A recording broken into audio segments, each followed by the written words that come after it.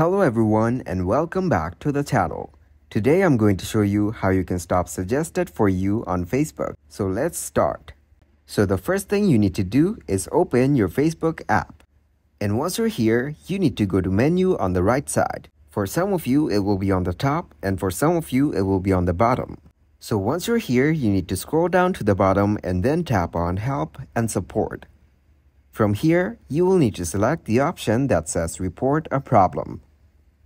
And on this page, you'll get to see an option that says Report Problem. So just tap on Report Problem.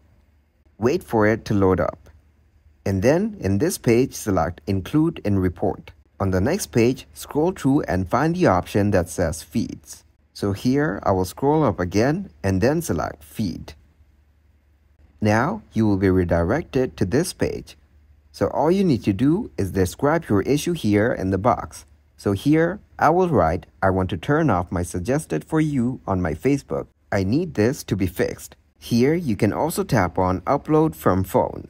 Then you can attach any screenshot or any other photo you want to attach to this post. And after that, just tap on the Send button on the top right corner. And then your report will be sent. So that is the only way you can remove suggested for you on Facebook. Thanks for watching and please leave a like, subscribe and share.